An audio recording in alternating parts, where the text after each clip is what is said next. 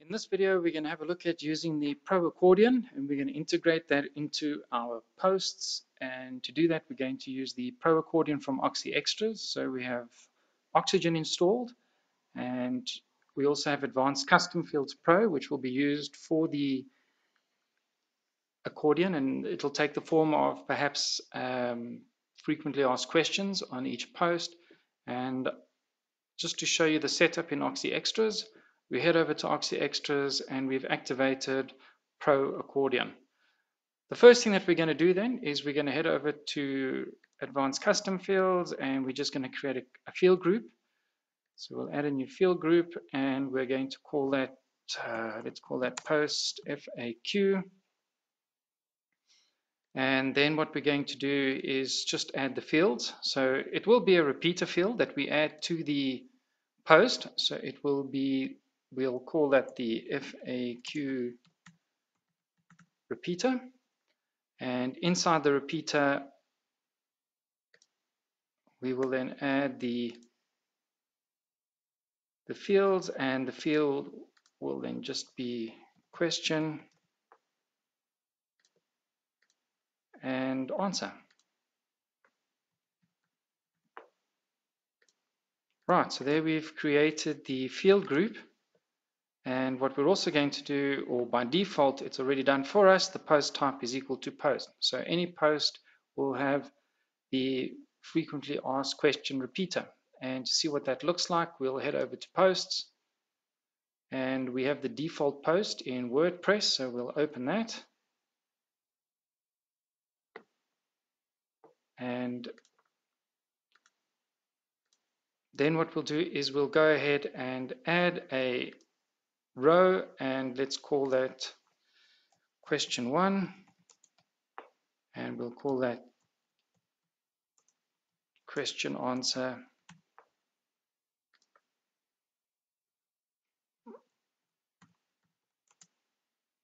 And let's add a second row, question 2 and question answer. If we're not happy with the layout of our question and answer entry fields, what we can do is head back to custom fields. We'll go back to the post frequently asked question. We'll go back to the repeater. And the first thing that I think we'll do is, instead of add row, what we'll do is we'll say add question.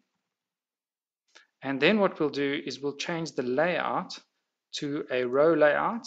And the answer, we're going to change that to a text area. So we have a little bit more space to upload some information. And I head back to posts.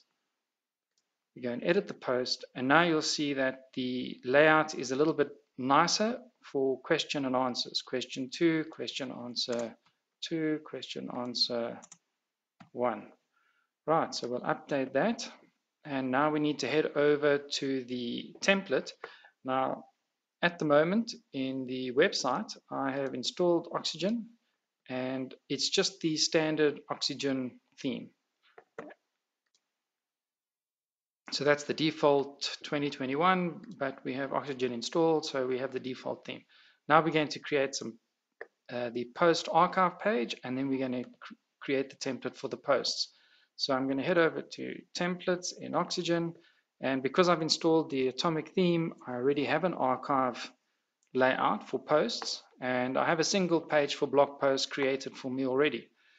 So that does make it a little bit easier. We'll then just head over to Edit with Oxygen.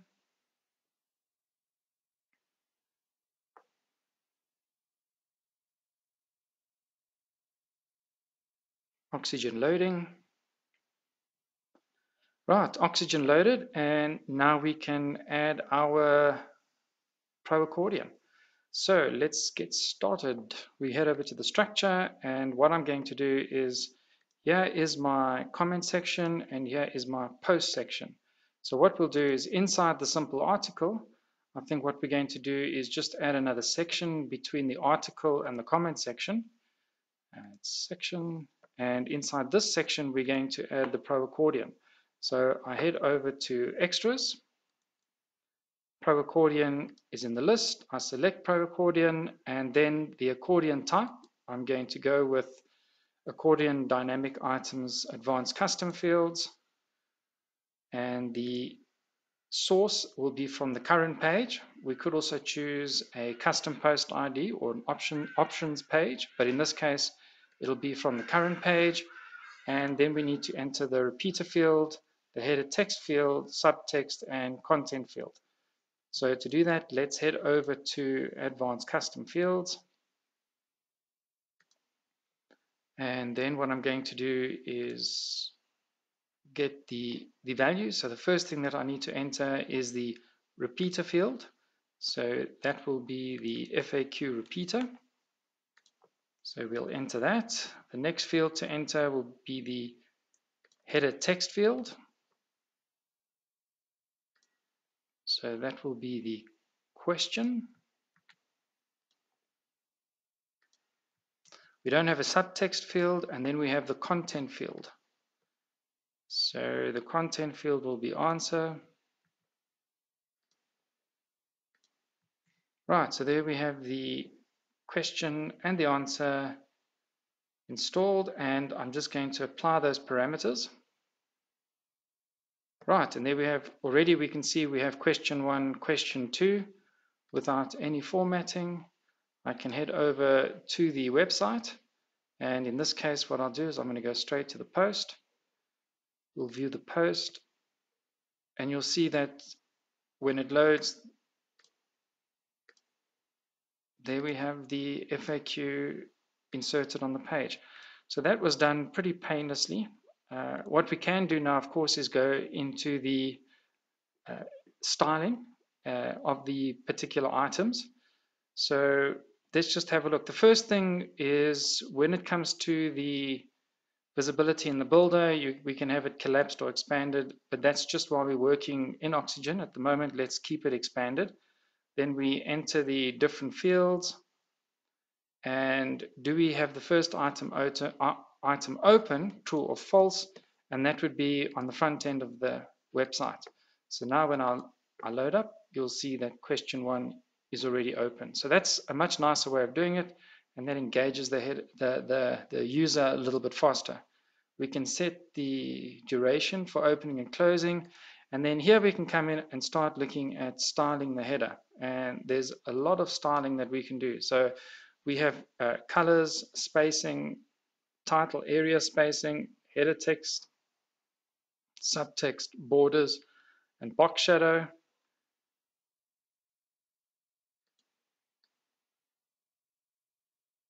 And then we have the accordion item.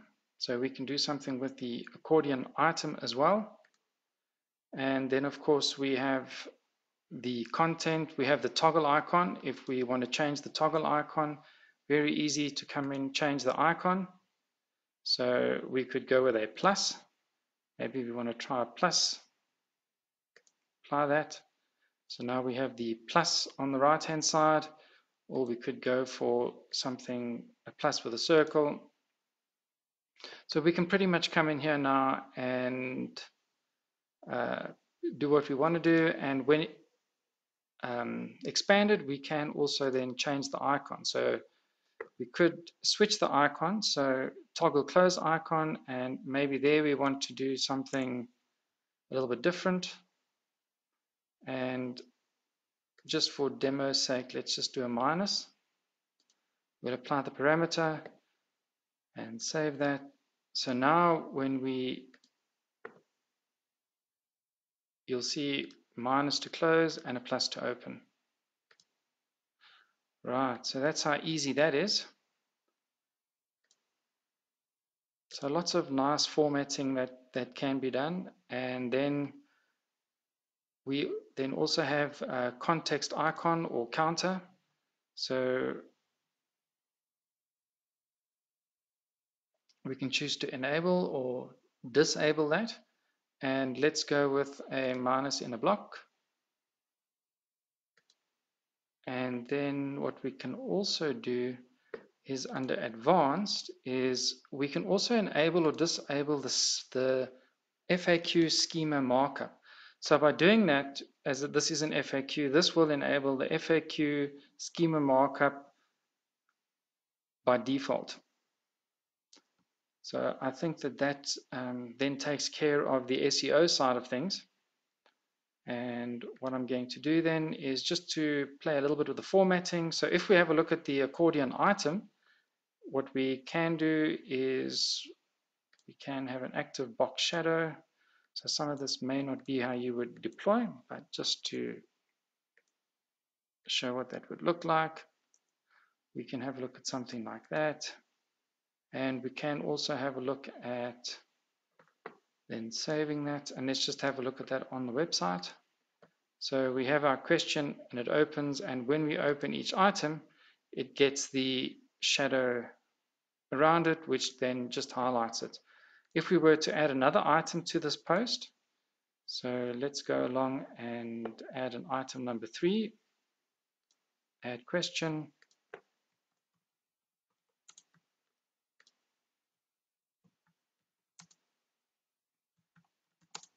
Answer 3 and update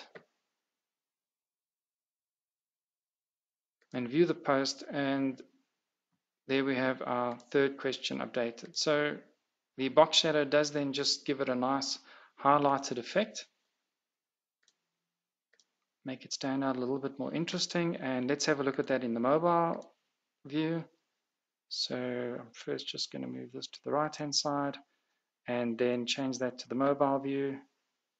Let's scroll down, and there you can see it works just as well in the mobile view. If I wanted to change the formatting, then we just head down to the mobile view.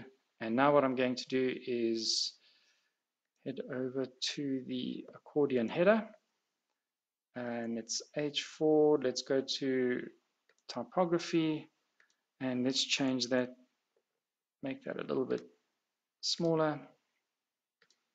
So that'll make it easier to read in the mobile view. So there we have it, nice and easy in the mobile view. And then of course back to the normal view and back to the larger text. So that's how easy it is then to update and style on the mobile platform. So that's how we use OxyExtras to introduce FAQ with a schema markup